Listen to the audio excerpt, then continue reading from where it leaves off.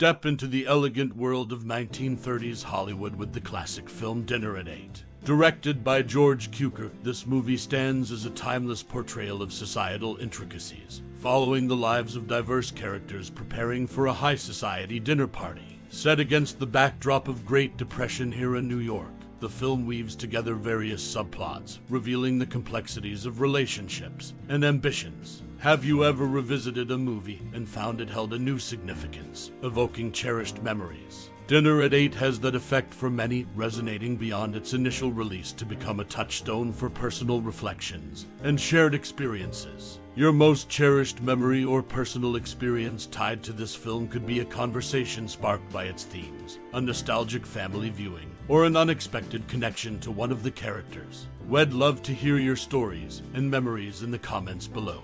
Captivating in its portrayal of human interactions and societal nuances, Dinner at 8 remains a captivating snapshot of a bygone era, inviting audiences to reflect on timeless themes that transcend generations. MGM's 1933 movie Dinner at 8 followed the success of their 1932 hit Grand Hotel. This film, directed by George Cukor, was made in just 27 days, setting a demanding pace for future productions. It marked David O. Selznick's debut at MGM and, like its predecessor, was a lucrative venture for the studio, earning nearly $1 million in profit. Its success cemented its place as a notable classic of the time, showcasing MGM's ability to produce financially rewarding ensemble films.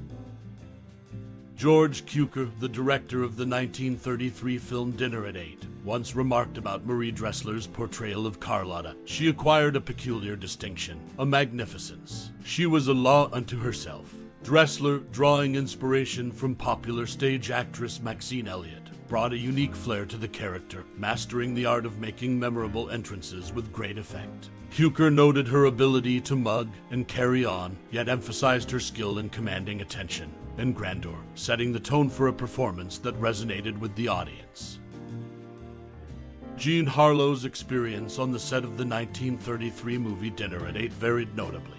While she got along with most co-stars, her rapport with Wallace Beery was strained. Their prior work history in The Secret Six had bred mutual disdain, translating into an authentic animosity during filming. Cast as a couple in turmoil, their off-screen tension lent a genuine edge to their on-screen performances, enriching the characters' comedic dynamic. Harlow's discomfort with Beery's demeanor amplified the on-screen chemistry, contributing to the film's engaging portrayal of a dissonant couple. In Dinner at 8, Jean Harlow's performance opposite Wallace Beery wasn't just scripted tension. Their off-screen animosity lent authenticity to their on-screen discord. Meanwhile, Marie Dressler's portrayal of Carlotta was praised by George Cukor for its distinct magnificence. Interestingly, Dressler herself was astounded by Harlow's talent, noting her exceptional skill in the film.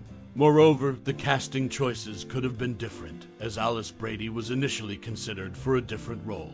The film's legacy is also marked by the unfortunate deaths of Louise Closser Hale, Marie Dressler, and Jean Harlow within a few years of its release, adding a poignant layer to its history. Jean Harlow, captivated by Marie Dressler's prowess, lauded the veteran actress for her generous spirit on the set of the film. "Being in the same cast with Marie was a break for me," said Harlow. "She's one trooper I'd never try to steal a scene from.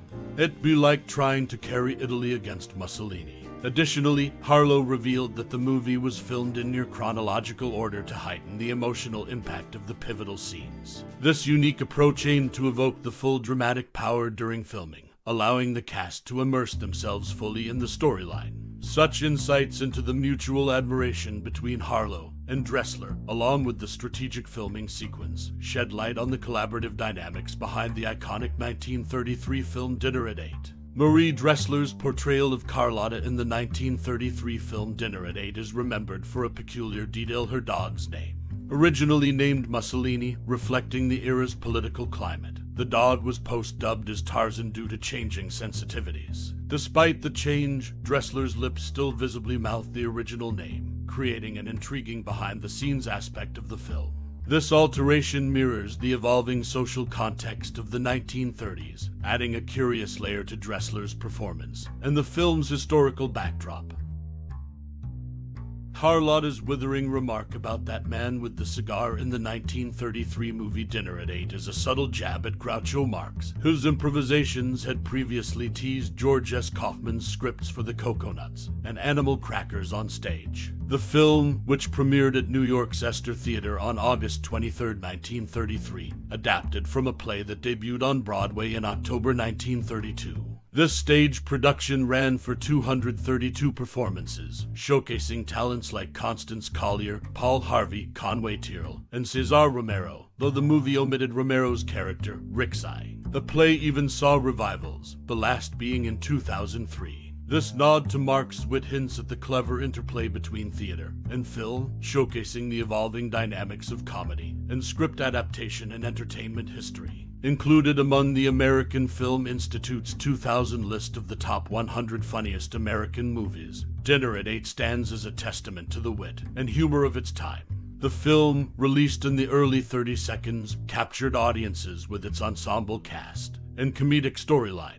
Notable for its inclusion in the prestigious list, this recognition solidifies its enduring impact on American cinema, highlighting its comedic essence that continues to entertain audiences to this day. The movie navigates intricate relationships and dynamics during a high society dinner party, showcasing a blend of humor and underlying tensions. Beyond its entertainment value, Dinner at 8 also touches on medical practices of the era. In a pivotal scene, the treatment of chest pain with amyl nitrite, a practice commonly employed at the time, serves as an interesting reflection of medical history. This method, while reflective of its era, contrasts starkly with contemporary practices for managing cardiac conditions, offering a glimpse into the evolution of medical care since the film's release. The film's inclusion in the AFI's top 100 funniest American movies underscores its enduring impact on the comedy genre, solidifying its place in cinematic history as a timeless source of humor and entertainment.